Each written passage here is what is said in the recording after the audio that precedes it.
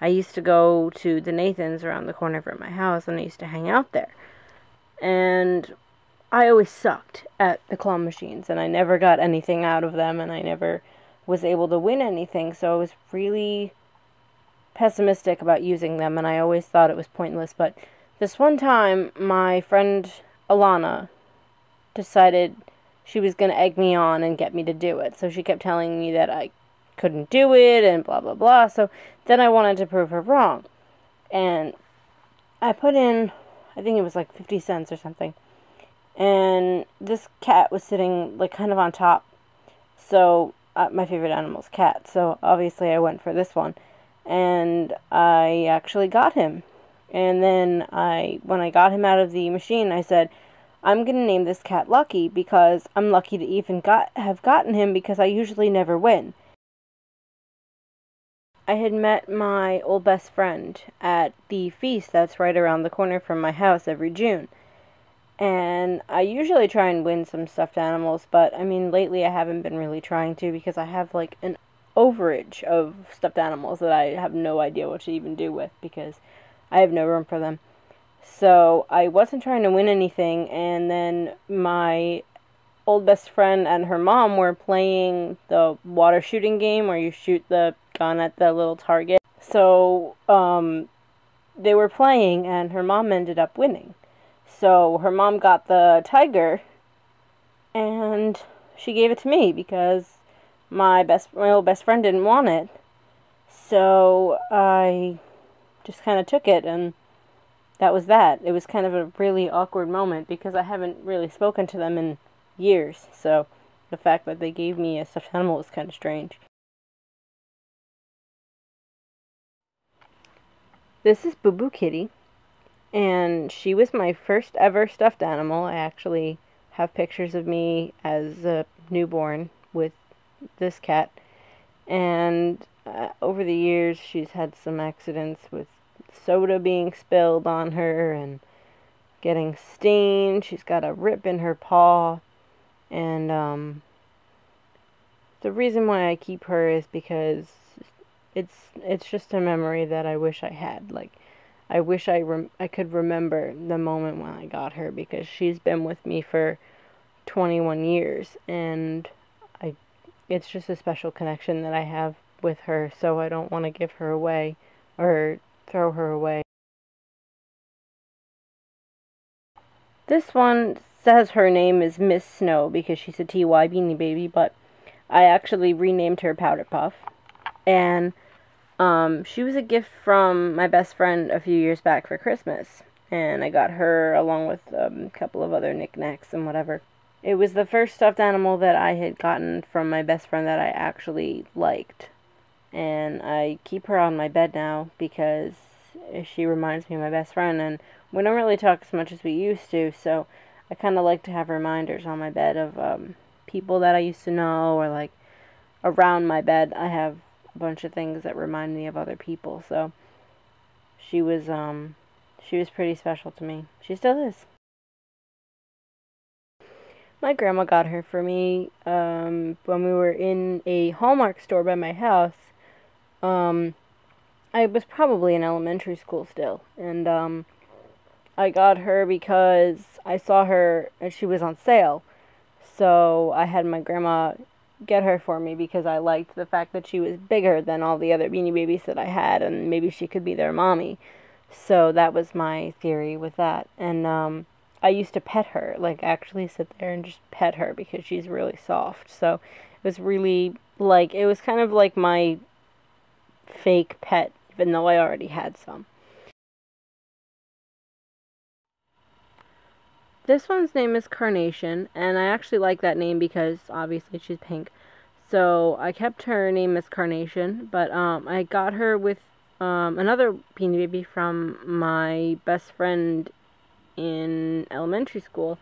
And we used to play with our Beanie Babies at recess in elementary school, so this was like my main cat when it came to, it was like basically like a soap opera with cats. Like, that's the only way I can describe it. And she was like the main character in everything that we did. And it was a lot of fun back then. And she was a couple with this other cat named Kooky, who I got with her, and both of them are on my bed right now because they were just really prominent in my life for at least a year or two while we were still in elementary school and still playing with our Beanie Babies at recess. So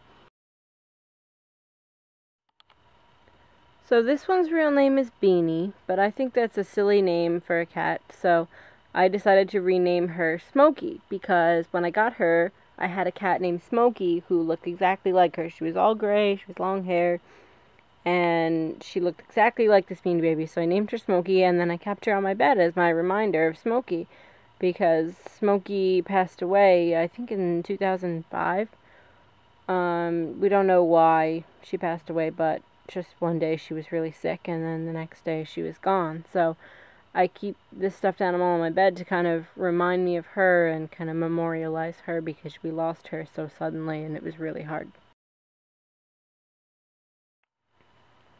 This one's name is Demented Bear, and the reason why its name is Demented Bear is because the legs on this bear don't allow for it to really have a crotch. So I just named it that because it looks like it's a bear on stilts. It just doesn't look natural to me.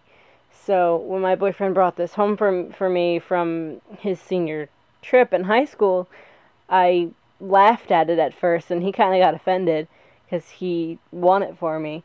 But I couldn't leave it alone. So now I just look at it and I laugh.